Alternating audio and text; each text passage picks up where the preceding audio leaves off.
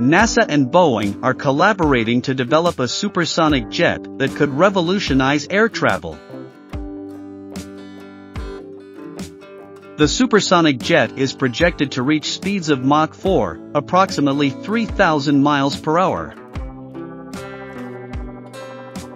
This speed would surpass the iconic Concorde and the SR-71 Blackbird spy plane. Travel time between New York and London could be reduced to under 1.5 hours. Current passenger jets travel at around 600 miles per hour, taking around 8 to 9 hours for the same route.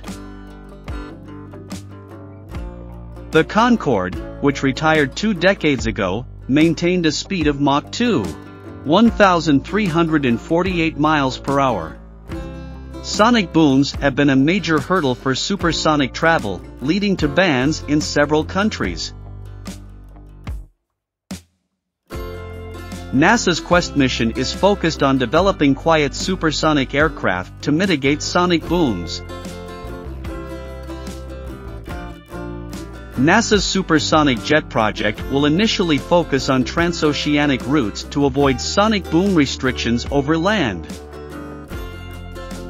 2 contracts will be awarded to aerospace firms to develop concept designs and roadmaps for the supersonic jet's development.